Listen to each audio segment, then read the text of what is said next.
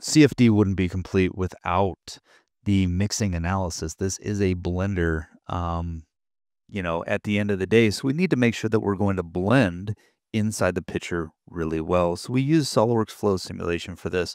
I'm going to show you the setup on the end picture design, at least the design of the picture where we are at now, but we will be looking at the comparison between the other rough ideas at the beginning. Now, this was set up inside of SOLIDWORKS Flow Simulation, and this is a transient analysis. So we are going to be spinning. We're going to be using a sliding mesh to rotate the mixing blade.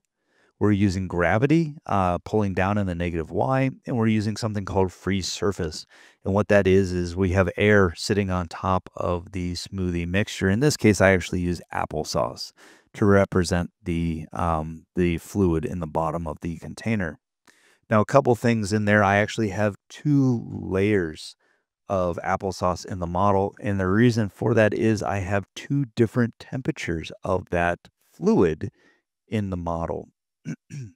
So my initial fluid everywhere in the model is air. You're going to see here that I set up some initial conditions for the fluid. Now, first we're going to look at the rotating regions of the model. So again, we're rotating this blade at 1200 RPM to do the mixing, and we have an environmental pressure at the top of this. So we're allowing air to move in and out of the top of the blender. We don't have a lid on this.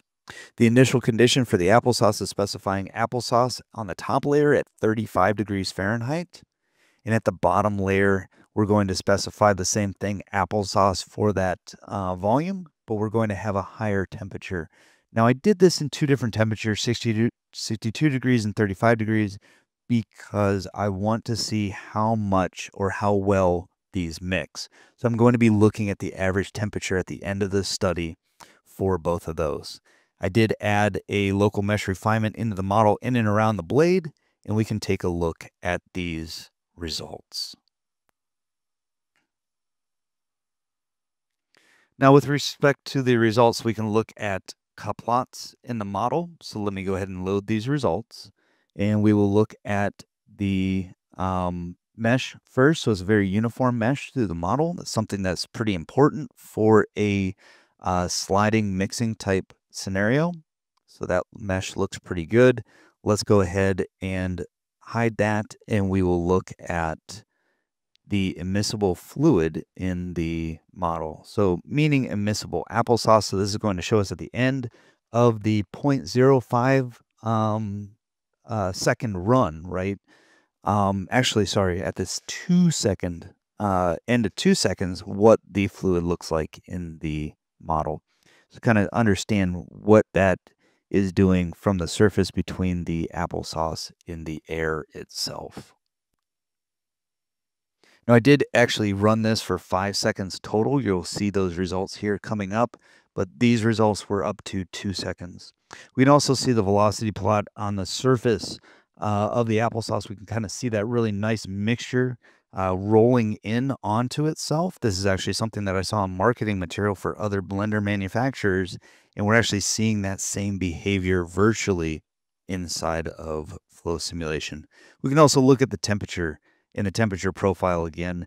This is 2 seconds of runtime, but we actually ran this for 5 seconds. You'll see those results here coming up. We can also look at a surface plot of the blade to understand the pressure, and then we can also look at an ISO surface to understand what does that surface look like in 3D with velocity presented. And then we can also look at those goals to understand the average temperature at the end of the run. Now let's take a animation cut plot here and just kind of understand what's happening. So this is a square picture to the round at the bottom. What I wanted to show here is just the animation. We are rotating the blade. We're kind of driving that fluid. We're seeing a vortex create or start. Now, one thing to note, the next animations that I'm going to show you are for the 3 different picture designs. One thing to keep in mind is the blade does not look like it's spinning. However, it is rotating at the 1200 RPM. So this is the first picture that we came up with. It is a round top to round bottom. That blade is rotating at 1200 RPM, and we can see it's a very violent vortice in this. And this is running all the way through 5 seconds of run. Now, if we look at this from the isometric view on the right, and then the temperature view on the left, so we can see that there is a difference of 3.2 degrees Fahrenheit from the upper fluid to the lower fluid. We're not quite mixing as well as I wanted to. We still have a pretty decent difference in the temperature there. So I'm not too happy with that. So from there, I kind of said, okay, a lot of pictures that are on the market are a square to round design. We can see that here. Again, a very violent kind of mixing taking place. However, we are kind of seeing a little bit more of those four corners coming together. It just still is quite a bit with that 1200 RPM. We can see here we had a 3-degree temperature difference between the upper and lower average temperatures. Again, quite not mixing as well as what I wanted to see. So the thought process was, let's slow this down. Let's add some ribs to the picture. And that was what you saw the setup on. So we're seeing a little bit more of that happening. It's not quite as violent of a mixing. However, you're seeing a little bit more movement at the upper surface, but not as much down below. We're kind of slowing that fluid down.